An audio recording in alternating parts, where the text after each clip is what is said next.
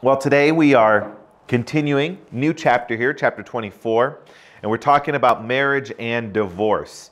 We've got six articles here, so hopefully we'll be able to breeze through them pretty quickly. Some of them are actually pretty short. But before we begin, I just want to, by way of introduction, I want to make clear again, and most of us I think probably know this, that marriage is a gift of God to humanity. God gave marriage to us, to the human race.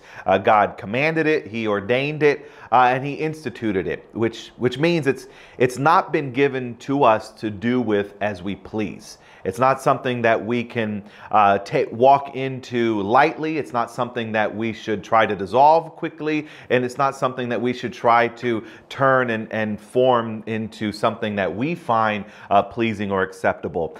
God established certain principles to govern both marriage and divorce. And both of them are regulated by the Bible. We need to remember that. And of course, in today's day and age, that's been forgotten, that's been ignored, and we don't have to look very far to see how both marriage and divorce have been used and taken advantage of and completely twisted in ways that God has never intended. So of course, we can see how that's sin playing out. And we'll touch base on some of those things as we go along. Again, this confession does a pretty good job of talking about containing all those things. So the first article here discusses just the design of marriage. A simple sentence here.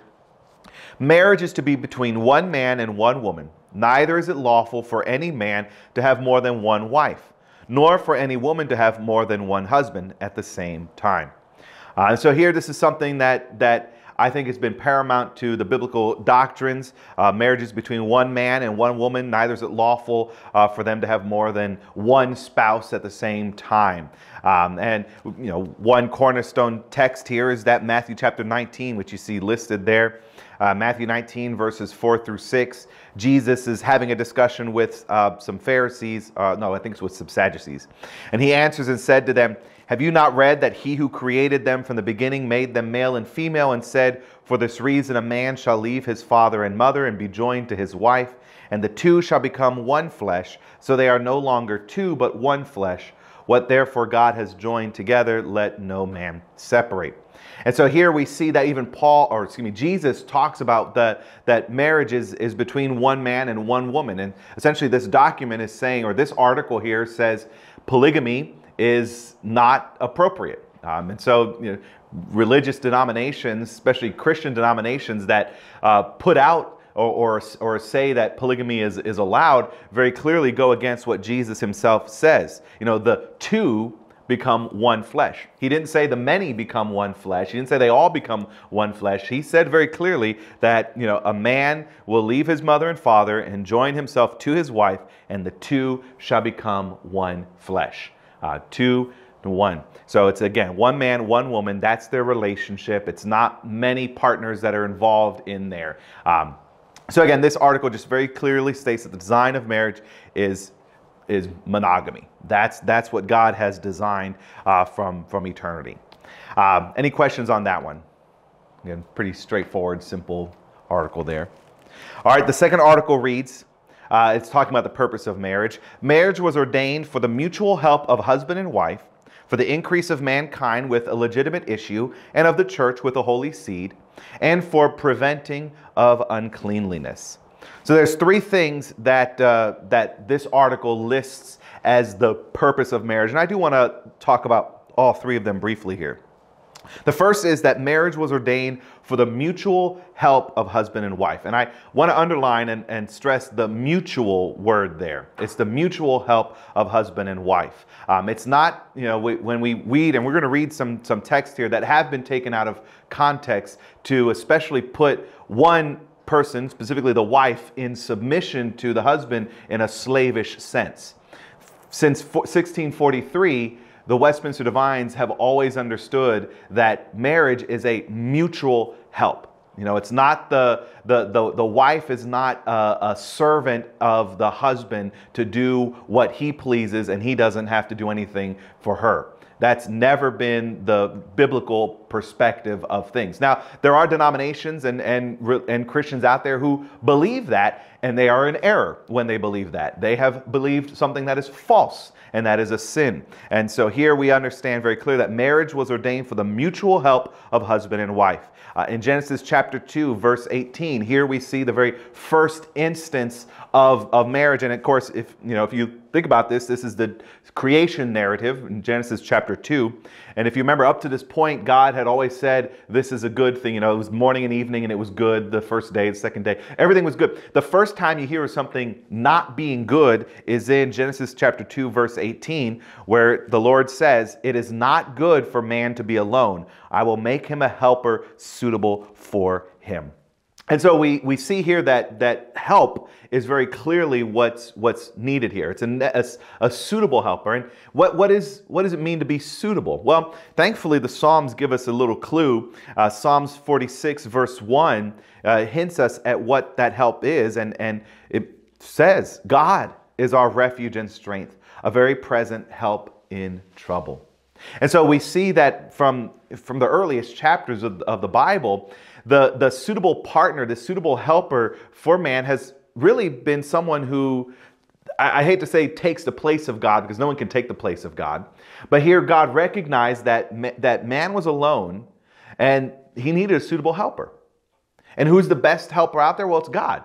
Well, God has a different type of relationship. He knows, he knew about the fall. Of course, the fall wasn't something that was unknown to God. It hadn't happened yet, but he certainly knew it was going to happen. And so God established that a suitable partner for man would be his wife.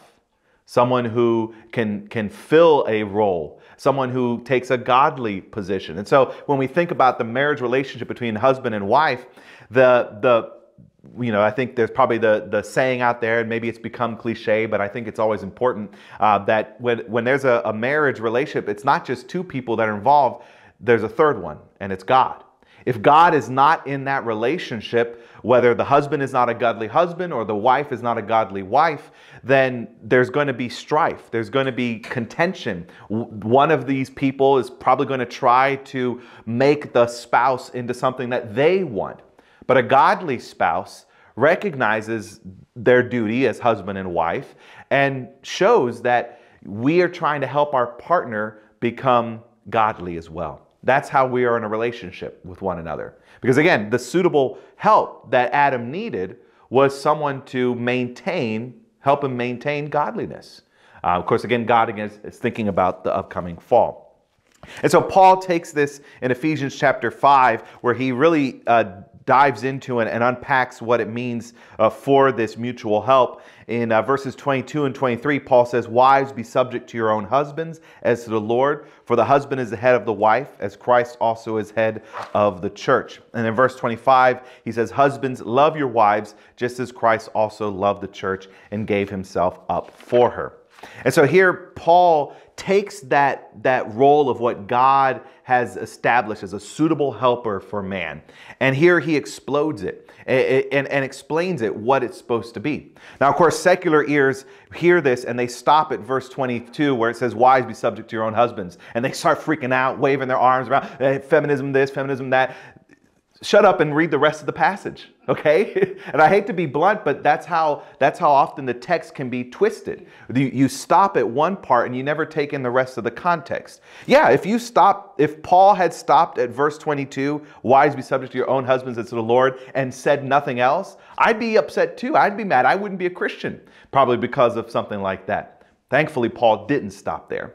And so when you take in the full context, what Paul is essentially saying is that wives are subject to the husband just as the church is subject to Christ, to the Lord. This is a wonderful relationship. Maybe let's take it backwards and start with the husband. He says, "Husbands, love your wives just as Christ also loved the church and gave himself up for her." He tells us what that love looks like. How did Christ love the church? Well, he gave himself for her. He went to the cross for her. And so there's a sense of sacrifice that is necessary in order to be a godly husband. There's a sense of being willing to die for your spouse, to be willing to go to the ends of the earth to preserve and protect your spouse. And certainly that's something that husbands should do. And unfortunately, we see today that some husbands aren't like that. This notion of biblical masculinity has that's offensive to some people. We talk about things like chivalry, or you've heard of things like chivalry. It's more than just chivalry from a medieval sense. There's a biblical sense of what the husband, his duty is to the wife. And one of those duties is to protect, to preserve, to be willing to sacrifice himself for her. And of course, that's easier said than done, but it's also easier done when you have a godly wife. So we'll talk a little bit later in a few articles, but with Unequally Yoked, this is one of the reasons why it's always good to have a spouse who is a believer. It's much easier for the husband to be willing to sacrifice himself for a wife who also knows what her role is in the scheme of the church, in the scheme of the biblical doctrine of marriage. And so that's why, in light of that love that Christ has shown for the church. So Christ died for the church. Let's just stick with the church part first. Christ died for the church. That's how much he loves her. And so the church, in response to that love, loves Christ back. That's what Jesus said. If you love me, you will keep my commandments. The greater love has no man than this, and to lay down his life for his friends. You can go on and on. John and 1 John, all those letters are all about how Christ has exemplified his love for the church. And when the church, the disciples, when believers see that love and experience that love, we respond back with a love of our own. And so here we see that it's a mutual relationship. It's a mutual love. And so now when we see that's the cosmic understanding of the church in Christ. Now we bring it down and try and understand it in the marriage relationship. Now, of course, husbands are not Christ's and wives are not the church, but there is still a sense of duty that each has toward the other. The husband will never save the wife because, again, that's Christ's work. Christ is the one who saves. But the husband must still serve and protect and love his wife. And so, again, when people look to this and say, wives, submit to your husband, and there's other passages that people like to use, and so they essentially say, well, I can beat my wife, or I can, you're being a bad wife, you're talking back to me. That would very clearly go against what is said here. If a husband is abusive, he is not loving his wife. That is not, do you think Jesus loved the church by being abusive? Absolutely not. And so we see that when we try to understand, again, it's not in that same cosmic sense, but a husband has a duty to his wife, and then the wife has duties to her husband. In Proverbs chapter 31, that's that great passage on the wife, the wise wife, and it goes through and lists what she does, and it's not just simply, she's not just a homemaker, which is again what people often think of when they think of this scene, is that the wife is at home doing the dishes and cooking and cleaning all day, and she doesn't do anything else. If you read Proverbs 31, she does a lot. I can't remember exactly what verse it is, but in there he says, Solomon says, if she sees a ripe land and she buys it, she knows what will benefit the family. She knows she makes these economic decisions on behalf of the family.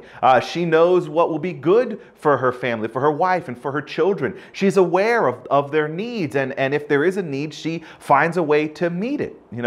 She's not a slave at home. She has a tremendous amount of work and responsibility within that homemaking. It's actually really funny. I think it's in 1 Timothy where Jesus or Paul is also talking about the wives, the duties of wives.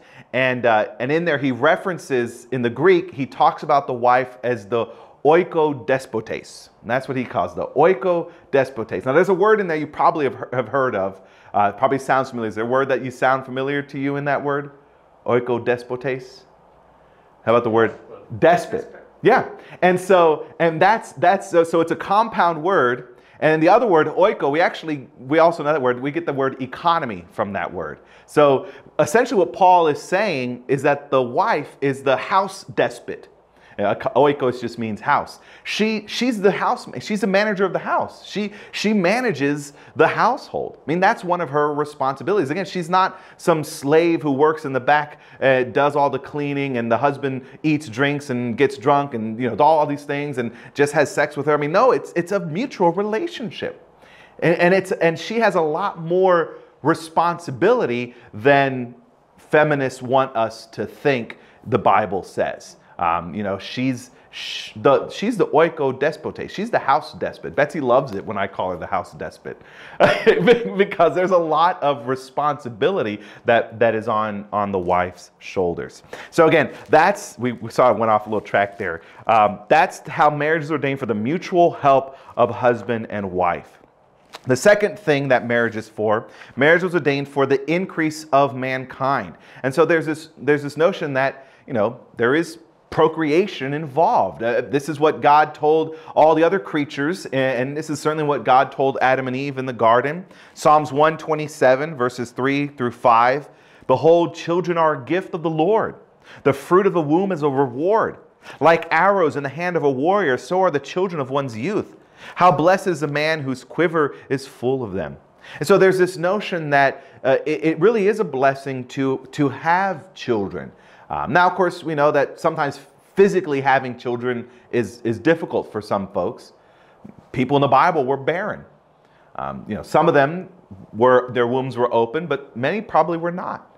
And so, that's why we have things like adoption, which is a fantastic service. Even if you can't have physical children, you can still adopt. There are ways of having children that even if they're not your own, because one of the things that marriage does is it ordained to have an increase of mankind, to have children, to rear families. And again, that's a heavy responsibility too.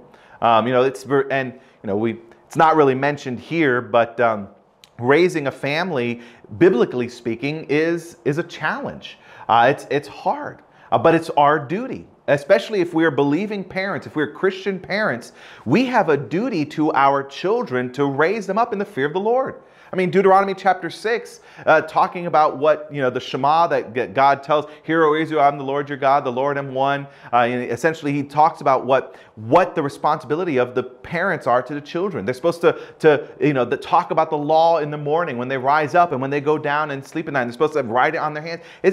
He's not just limiting that's not some Old Testament gibberish that we don't have to worry about anymore because now we're in the New Testament. Absolutely not. We still have a responsibility as Christian parents to instill in our children the truth of the gospel. Now, we can't guarantee they're going to go to heaven because, one, we can't do that. We can't guarantee they're always going to be Christians and believers in their life. That they have a responsibility at that point. But our responsibility as Christian parents is to give them the right understanding of the word. And so that's all part of increasing our mankind. It's not just having children just to have children. It's to have children for the purpose of growing the church in that sense. And then the third thing, marriage was ordained for preventing of uncleanliness. So in 1 Corinthians chapter 7, this is really where all that comes from. And we're going to unpack all this in next summer because I'm actually going to do a series on 1 Corinthians. But in chapter 7, one of the things that Paul is addressing in the church in Corinth is sexual immorality. And he says in verse 2, But because of immoralities, each man is to have his own wife, and each woman is to have her own husband. And a little bit later in verse 9, But if they do not have self-control, let them marry. For it is, better to marry than to burn with passion. So Paul recognizes that there's let me back up and say, Paul actually says in this chapter, singleness is a good thing. Paul isn't, he doesn't want people to go jumping headlong into marriage. He actually says living the single life is okay. He even says in this chapter, be as I am. I would prefer you to be as I am. He's unmarried. He's saying, focus so you can give all your attention and all your energy to the Lord and to God. So he's encouraging singleness for as long as possible. If someone, you don't have to be married, you don't have to go into a relationship. Try and live the single life for a little while. And so in light of that, he says, but because of immoralities, each man is to then have his own wife, and each woman is to have her own husband. So Paul recognizes that there is sexual temptation in the world, especially in the church in Corinth. I mean, it was everywhere. In Corinth, they had things like temple prostitutes. That was part. If you were worshiping these pagan gods, you would go and part of your religious ritual was to hire a prostitute in that temple, and that was okay. That was fine. That was commonplace. And so here, and so Paul recognizes, hey, there are immoralities that are surrounding the church. And one of the things that Paul stresses and that the Bible stresses is that we need to maintain a purity of faith. And because there's immoralities, it's best that man and a wife, they should stay together. Each should have their one man, one wife. He's just again stressing that what was mentioned in the first article. But more than that, in verse 9, like I said, if they do not have self-control, so in this case he's talking to single people. If you're a single person and you don't have self-control, you're burning with lust, you're burning with the desires, then go ahead and marry. Find a suitable partner. Find someone who you can enter into a covenant relationship with, and who you can have. And this is where the idea of sex. We don't talk about it in church, but sex is between a man and wife. Paul doesn't say that explicitly here, but that's what he's saying implicitly. If you don't have self-control, if you're single and you want to go out there and have sex with everything, that's wrong. Have sex with your wife. Have sex with your husband. That's where sex is properly expressed and experienced. And so it's better, and as we said, it's better to marry than to burn with passion. And of course, to burn with passion is to let your lust, your desires to take over. And again, Paul's arguing against that. We need to let Christ take over our lives. We need to let his desires and his will be our will. If we're doing what we find pleasing, if we do what is passionate to us in that sense, then we're not pleasing God, we're pleasing ourselves. And our goal should always be to please God. Again, we'll unpack all that hopefully next summer. But those are the three things that the Westminster Confession says that marriage was ordained for. Any thoughts on those, or are there any others you would add to that? You all have been married longer than I have, so there's I'm sure you've experienced some things in your life.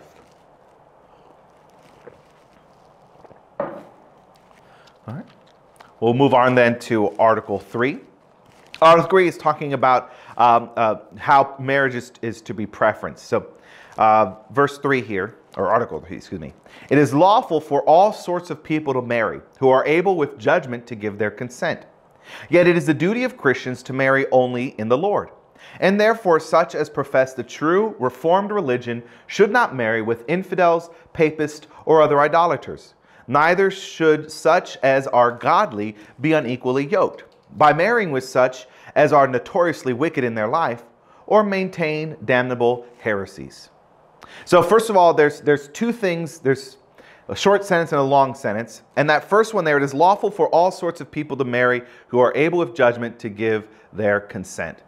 And so if back in the day there was argue against the mixing of the races, well, very clearly the Westminster Divines argue against that. Race, ethnicity, that is not a defining or not a thing that would prevent a lawful marriage.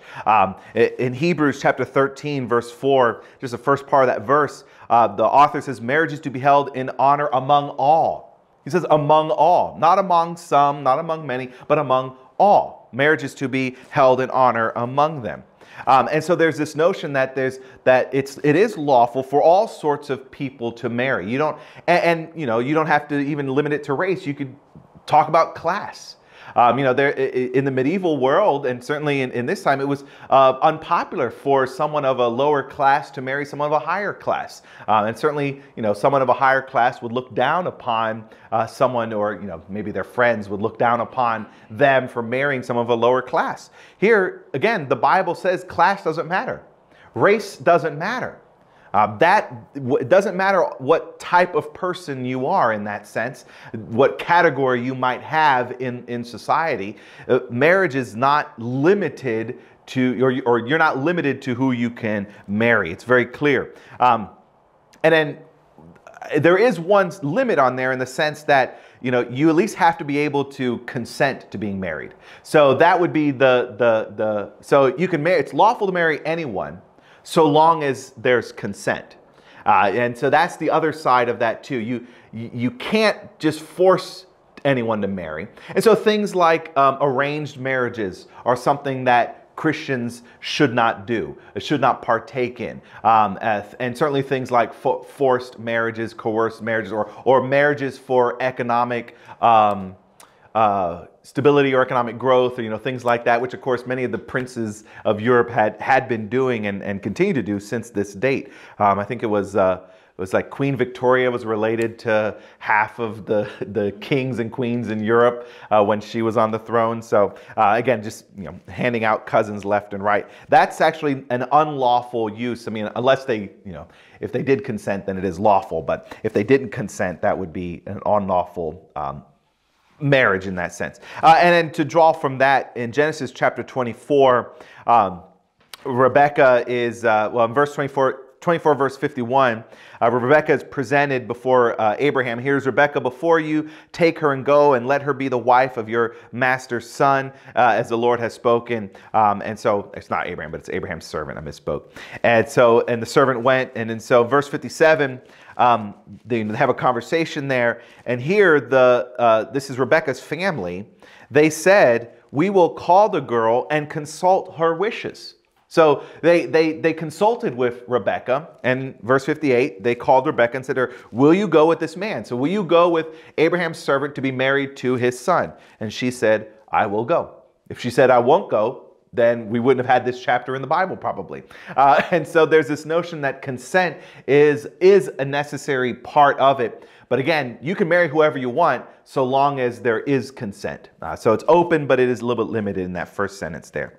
The second part of this sentence limits it within the Christian system. So again, this is why it's a benefit. Now, Paul and Peter will say it's not illegal to marry someone who's not a Christian, but your life will be a lot harder if you do. And so here the Westminster Divines say, such as profess the true Reformed religion should not marry with infidels, papists, or other idolaters, marrying with such as are notoriously wicked in their life or maintain damnable heresies. Infidels, papists, about the Catholics there, and they didn't like them, and idolaters. There's this sense that if there's an unequal yokeness there, it can cause some difficulty because again, doctrine matters. Sound doctrine matters. The reason why this whole document is made is because these folks knew that doctrine matters. And I know they list the papists here, and they're not very favorable towards Catholics, and that's their time period. I think today we are a little bit more favorable. But even today, Catholic theology, Catholic doctrine is very different from the historic Reformed faith. So even today, the Catholic Catechism and the Westminster Catechism differ strikingly. And so, while I wouldn't prevent a Presbyterian from marrying a Catholic, I would certainly, if they came to me and sought counseling, I would say you need to have a strong and a helpful, but probably a challenging conversation about your theology, because those theologies, if that Catholic is serious about their Catholicity and that Presbyterian is serious about their Presbyterianism, at some point their theology will clash, and they'll either fight or they'll consent, and both are not good. And so here we just have this sense that the Westminster Divines recognize that there are challenges when we are unequally yoked in that sense. From Deuteronomy chapter 7, verses 2 through 5. When the Lord your God delivers them before you, talking about the neighbors and the people surrounding Israel, and you defeat them, then you will surely utterly destroy them. You shall make no covenant with them and show no favor to them. Furthermore, you shall not intermarry with them. You shall not give your daughters to their sons, nor shall you take their daughters for your sons, for they will turn your sons away from following me to serve other gods. Then the anger of the Lord will be kindled against you, and he will quickly destroy you. And of course, we don't have to look far in the Old Testament and even the New Testament, and probably even in our world today, how someone who marries someone else who is not a believer, they can very easily and very quickly slip into heresy, slip into apostasy. They can be turned away from following God, because that's the hard part. You know, we talk about how the Christian life it's simple, but it's not easy. It's a simple message. It's a straightforward message. If you love me, keep my commandments. That's probably as simple as it gets from Jesus. But that's not an easy thing to do. It's so much easier to live in sin. It's so much easier because, one, that's less that you have to, try and think about. Am I going to be pleasing God by my actions today? And it's easier because people around you well, you're fine. What do you trying to please that God of yours? Why are you doing that? Why don't you just come and have some fun with us? Let's go get drunk. Let's go smoke some pot. Let's go have sex. All these, whatever the world does with us. Let's go gamble our money away. Well, we want to think about what is pleasing to God. But it's much easier to just go with the flow than to go against the grain.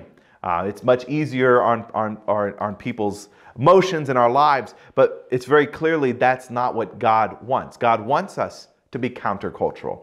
God wants us to go against a grain of wickedness. Otherwise, we will very easily fall into it. So that's why God has this admonition against intermarriage with pagan peoples. 2 Corinthians chapter 6, verses 14 through 16, Paul says something similar. Do not be bound together with unbelievers. For what partnership has righteousness and lawlessness? So righteousness and lawlessness. Or what fellowship has light with darkness? Or what harmony has Christ with Belial? Or what has a believer in common with an unbeliever? Or what agreement has the temple of God with idols? And so there's this notion that Paul recognized if you're going to be pursuing I think he's speaking generally too about just relationships in general, but I think he would certainly say if you're going to seek a marriage partner relationship, a lifelong monogamous relationship, be discerning. Don't bind yourself with someone who is unrighteous. And here the Westminster Divines go on to say, marrying such as are notoriously wicked in their life or maintain damnable heresies. So if we were to say, well, I can't marry a sinner, well, you're going to be celibate for the rest of your life. Because we're all sinners, and so for that ambitious young Christian who's like, well, I'm never going to marry a sinner.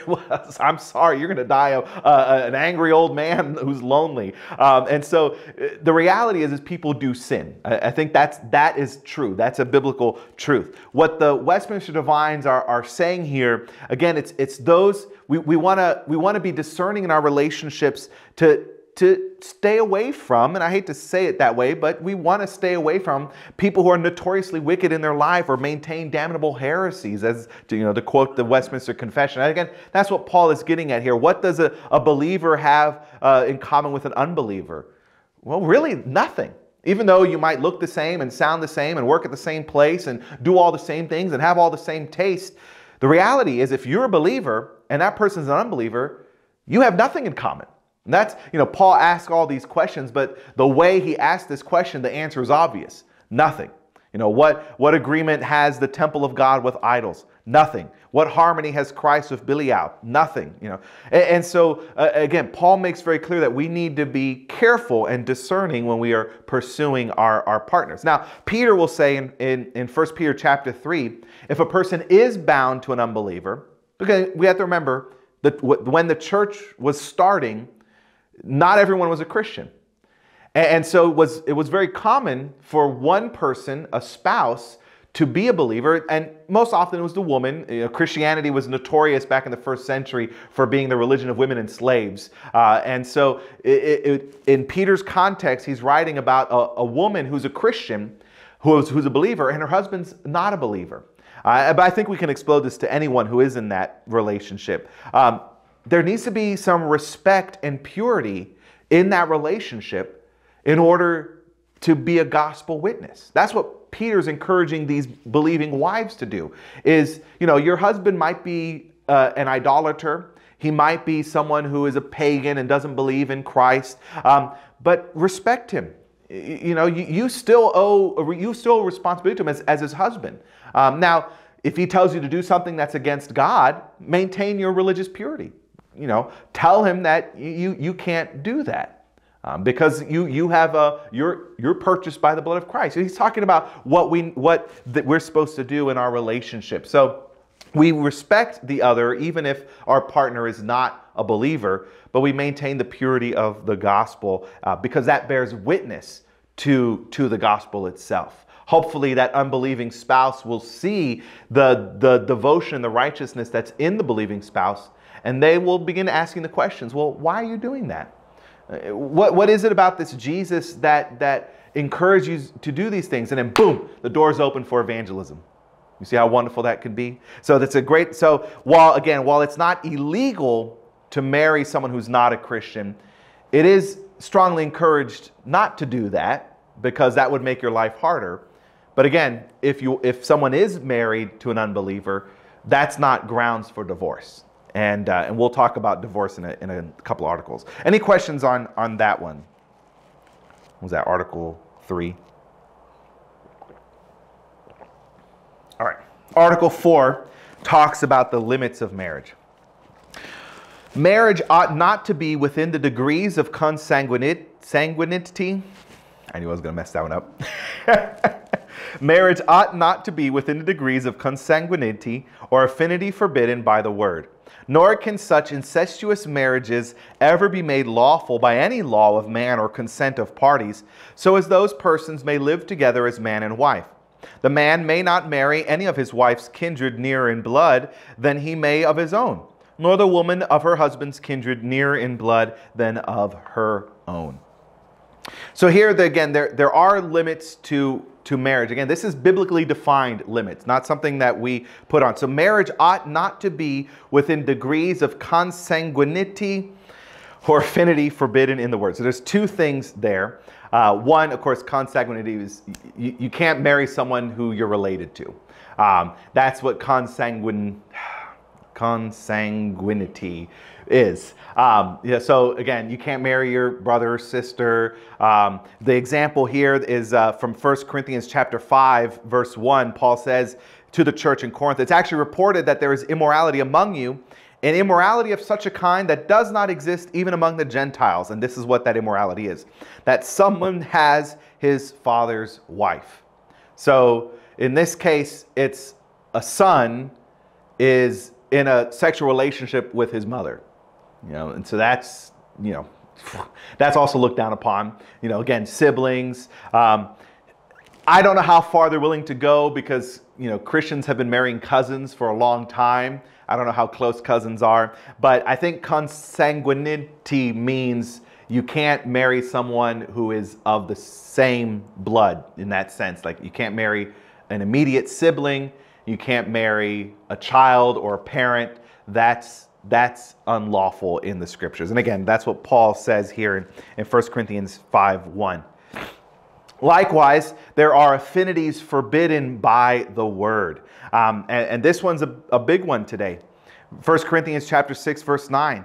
Do you not know that the unrighteous will not inherit the kingdom of God? Do not be deceived.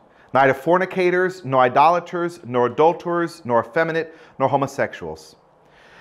Homosexuality is an affinity forbidden by the word. Now, homosexuality isn't the only one.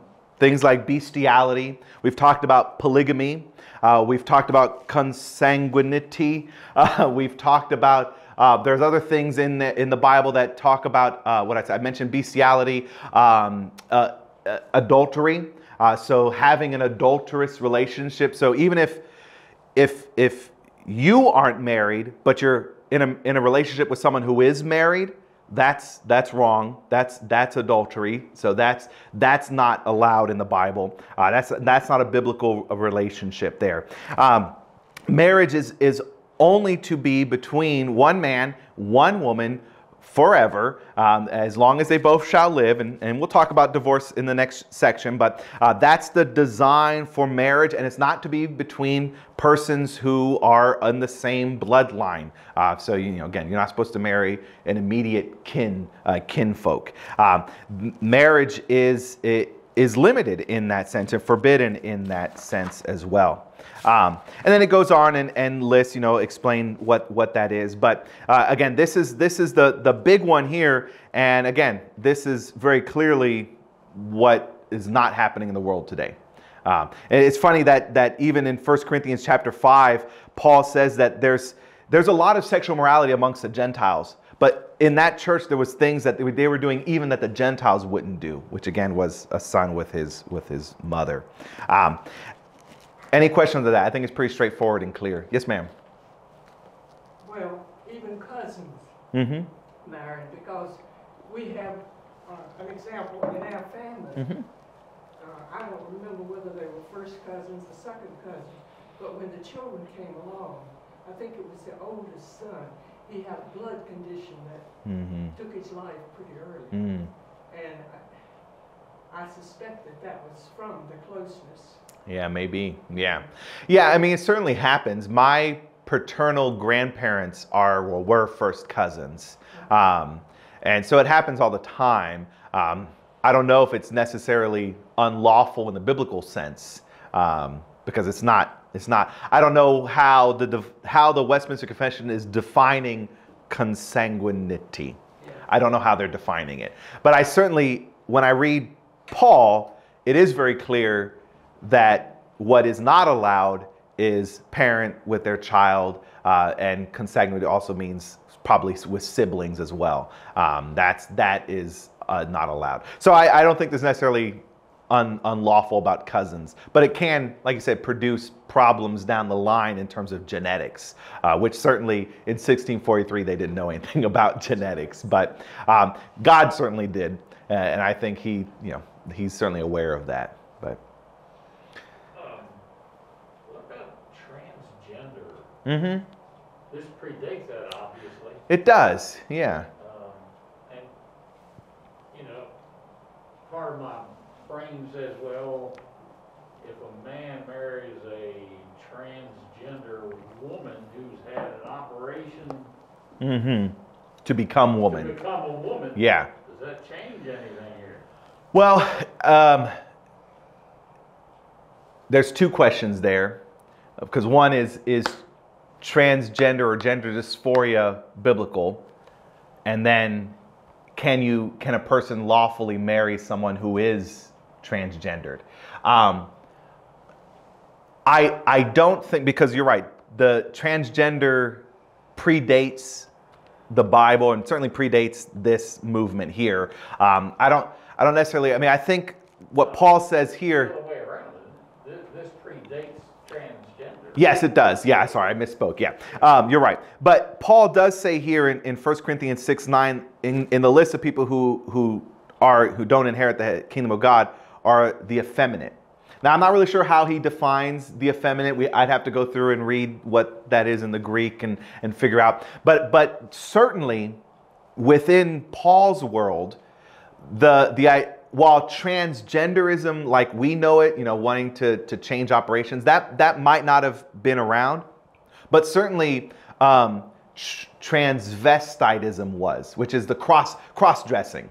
Is how we would say that today. That was definitely around back then, and I think that's what Paul is getting at here is those who, especially in this case, he's talking about men who want to dress like women, who act like women. They might not be homosexual in the sense that they're attracted to men. They might be, but they're acting more effeminately, cross-dressing. So. I think, and that is something, cross-dressing is something we kind of have to be a little bit careful about, because every kid, I remember putting on my mother's shoes. Teddy has tried to put on Betsy's shoes. Is that cross-dressing? No. They're just exploring their world. They're trying to figure out, the son who sees his mother's bra, they're curious about it, or the daughter who sees her father's boxer briefs, things like that. They're curious. They don't really know. that's not cross-dressing. Cross-dressing is more, I guess, that affinity. And that is where, if we live into that desire, that's where transgenderism or gender dysphoria does become a biblical issue. When it's something that you're trying to, essentially what transgenderism says is essentially you're saying to God, God, you made me wrong. You gave me the wrong anatomy.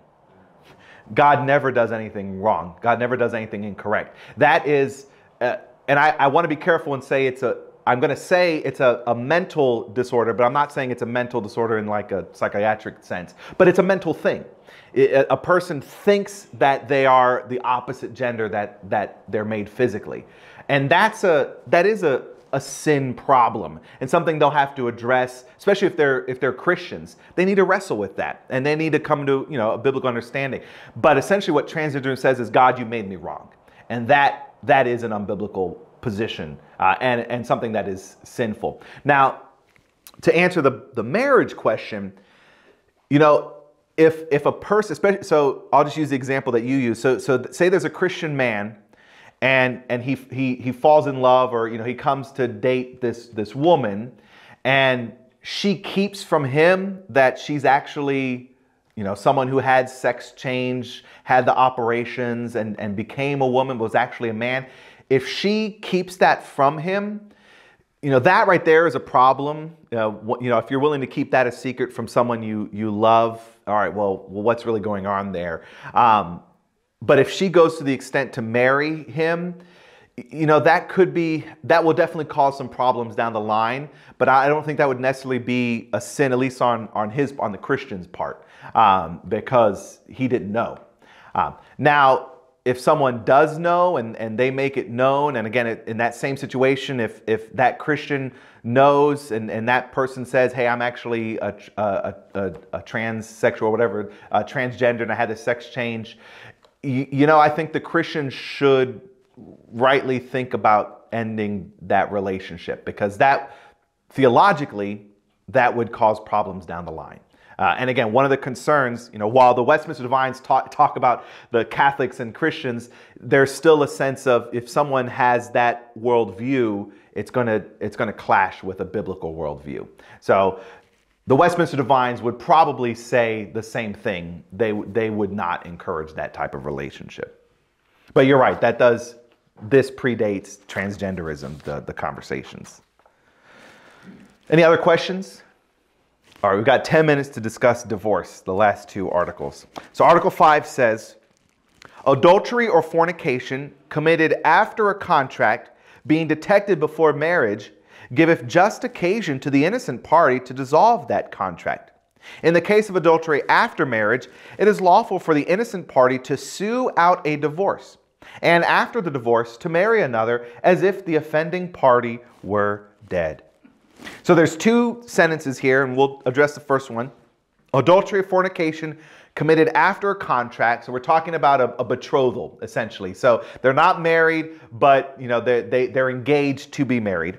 So if adultery or fornication is committed after that contract, after being detected before marriage, that gives just occasion to the innocent party to dissolve that contract. And the example that is referenced here is from Matthew chapter 1 with the birth narrative of Jesus. Now the birth of Jesus Christ was as follows. When his mother Mary had been betrothed to Joseph, before they came together, she was found to be with child by the Holy Spirit. So she's pregnant. And again, Joseph doesn't know that she's pregnant by the Holy Spirit. And so verse 19, Joseph, her husband, being a righteous man and not wanting to disgrace her, planned to send her away secretly. So he was perfectly legal, to end that contract, to end that betrothal, because at least in his mind at that point, she had an adulterous relationship. Even though they weren't married, they were betrothed to be married. And of course we know, verse 20, when he considered this, behold, an angel of the Lord appeared to him, saying, Joseph, son of David, do not be afraid, and goes on and talks about Jesus. But again, Joseph is basing his reaction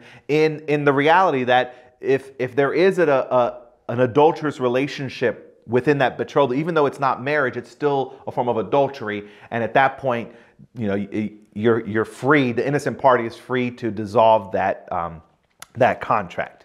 Now, in the case of adultery after marriage, says the confession, it is lawful for the innocent party to sue out divorce. Now, this, of course, comes from Matthew chapter 19, verse 9, a couple other places. Jesus says, I say to you, whoever divorces his wife except for immorality and marries another woman commits adultery. And so here Jesus makes clear that immorality, sexual immorality, is a divorceable offense. That's one reason why you could legally divorce your spouse. Now, Paul adds to it in 1 Corinthians chapter 7, verse 15. He says, if the unbelieving spouse leaves or abandons the believing spouse, let that one leave. The brother or sister is not under bondage in such cases, but God has called us to peace. So the Bible has two prescriptions on when a divorce is legal: adultery and abandonment. Now, how we define abandonment abuse isn't listed on here, but it could be argued that abuse is a form of abandonment. Clearly, that person who's abusing their spouse has abandoned. They don't care about them, even though they're still living together and perhaps providing for them. They don't care about their emotional or physical well-being because they're willing to abuse them either physically or mentally, and so they are abandoned. That is an argument, and we're using Dr. Sproul's book Truths We Confess, and in that he mentions that that's something the church courts would have to hash out and come to a decision on.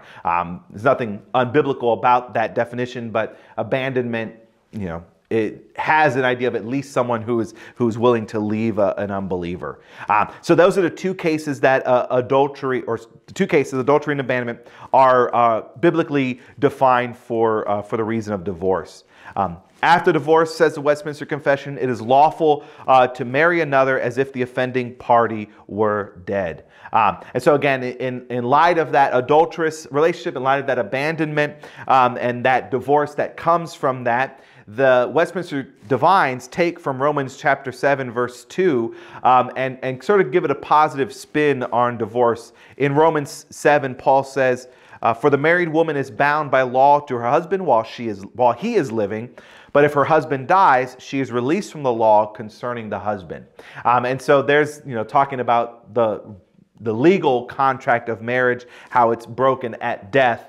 Well, the Westminster Divines take that passage and they understand essentially when there's a legal divorce, it is essentially the death of the spouse, and so that person is allowed to go on and remarry. Now, that's an interesting thing that they're willing to say that, because Jesus does say, like I read in chapter 19 of Matthew, verse 9, he says, whoever divorces his wife and marries another woman commits adultery. And so Jesus seems to have this sense, but again, I think it's based on that doctrine of immorality and abandonment there. I certainly think Jesus would say that's not adultery if you remarry for that sense. But again, it's something that the Westminster Divines take Paul in Romans 7, verse 2, and sort of transpose it to understand how divorce is to be understood. So that's the question. That's the end of that article. We got 5 minutes. Any questions on that one? All right. So the last article here I've titled "The Unhasty in Divorce." So Article 6 says, although the corruption of man be such as is apt to study arguments unduly to put asunder those whom God hath joined together in marriage, yet nothing but adultery or such willful desertion as can no way be remedied by the church or civil magistrate is cause sufficient of dissolving the bond of marriage, wherein a public and orderly course of proceeding is to be observed, and the persons concerned in it not left to their own wills and discretion in their own case. So the first part, everything before that colon, is essentially carried over from Article 5. So it's the same thing again, talking about desertion or adultery there. I want to look at this last thing. So a public and orderly course of proceeding is to be observed. So we know that divorce is allowed because Jesus tells us such. Divorce is allowed by God, but that doesn't necessarily mean it should be the first option. In Matthew chapter 19, this is where Jesus talks about divorce. He says to them, why did Moses command to give her a certificate? They said to Jesus, why did Moses command to give her a certificate of divorce and send her away? Well, he says to them, Because of your hardness of heart, Moses permitted you to divorce your wives. But from the beginning, it has not been this way. So Jesus essentially telling, and I think we unpacked this when I came across this passage in Mark, must have been earlier this year. Jesus is essentially saying divorce is not the way God intended. God did not design marriage so that it can be and should be broken. Now, God allows divorce because we're sinners. We have a hardness of heart. And in our sinfulness, we can abuse our partner, whether that's abuse is physical or adultery or abandonment or however we want to try and define that. If that relationship is harmful, then in that case, it can be dissolved, because that's why divorce has been given. So God essentially what Jesus is saying is marriage is a binding contract, but that doesn't mean you need to stay in a relationship that is going to kill you, going to abuse you, going to, you don't have to stay in an adulterous relationship. Dr. Sproul, again, in his book, he goes on and says, if use adultery for an example, he uses, and he said that if a husband has an adulterous relationship or commits adultery against his wife, well, one, if they're both Christians, she has a duty to forgive him. That's something that Jesus says we must forgive. But she also can have the option to divorce him because he has committed adultery against her. He clearly shows that he doesn't respect her or love her as Christ loves the church. And so while she must forgive him, she certainly can divorce him because he has broken that covenant relationship. And so we see that when we think about divorce, if the innocent party has the right to dissolve the marriage, that person probably should do it. And that person should not be ridiculed for doing so. That's the other thing. Too often, especially in our day and age, or maybe not so much in our day and age, but maybe 50 years ago, divorce was looked down upon, even divorce for adultery. Some people would be, well, you got divorced? Well, why would you do that? Well, the Westminster Divines understand that divorce is, when it's taken, proceeded, publicly and orderly in the course of proceeding, you don't judge. That's not our place. If they were lawful and innocent to dissolve that marriage, they don't need to be ridiculed for doing it. So I want to conclude by just saying that both marriage and divorce are not to be entered into hastily. I think that's the point that this article or this whole chapter tries to put across, and something that I would put across is that marriage and divorce are not to be entered into hastily. Now, again, we need to think about our relationships. If we're going to pursue a marriage relationship, think about your partner. Think about how that person, what they believe. Think about how they act. There's things that you need to consider. Is that person a suitable helper for you? And then divorce. Unless it's very clear adultery or abandonment, is this divorce really something that I need to do? Is this something that, is the dissolution of this marriage really something that needs to happen? And so we need to think about both marriage and divorce as things that can't be jumped into hastily. And of course, that runs counter to everything that we see today. People are jumping into marriages and jumping out of marriages left and right. They fall in love, and 6 months later they're married, and sometimes it works out. I know people who've been married for 40, 50 years and their courting was only 6 months. Sometimes that happens. Sometimes it doesn't. And sometimes it shouldn't. Maybe you should take the time, to have that betrothal period to understand and recognize and do, biblical courtship. That's something we don't talk about. But dating people should, you don't just date people just to hang out with them. You're dating them to figure out what do they believe? Can this be a relationship that's long lasting? And too often, again, in society, we see that people are pursuing their passions. Oh, I love this person. I just love them so much. Well, why? Well, they make me feel happy. Where's God in that? God needs to be included in the dating process. God just suddenly doesn't appear when you're married No, God is also in the dating process too. Where's God in all that? So marriage and divorce aren't something that need to be jumped into hastily. Marriage is a covenant and it requires covenantal promises. Discussing those, think about that. Marriage requires forgiveness. So when there is wrong. But again, it can also be dissolved if that wrong severs the relationship. But again, that divorce shouldn't be jumped. Divorce needs to be the last option. Unless, again, like I said, there's adultery or abandonment or abuse, then adultery, then divorce, yeah, that should happen. But if you're not getting along, if you're just fighting with one another, save divorce for the end. Go to marriage counseling. Have conversations. See if there's something that can be reconciled. If still after years of trying to figure it out, it's still not working, then maybe at that point it is time for divorce. But divorce shouldn't be the first option. Just like marriage shouldn't be the first option. You shouldn't, I don't think you need to jump into marriage 6 months after dating. I don't think you need to jump into divorce 6 months after fighting. It takes a while to figure that out. We don't do those things hastily. All right, any questions? Well, I think it's Malachi. It says God hates divorce. Mm-hmm. I don't know whether that was the reference in there. It was Malachi 2:11. It was letter G on there under 2, I think. No, maybe not. Anyway, I think it's in Malachi. Yeah. I believe you're right, though. Yeah. And certainly God hates it. God doesn't like that it happens. God hates all of our sins. And so I think there's this recognition that, again, divorce is something. I would say that divorce is a sin.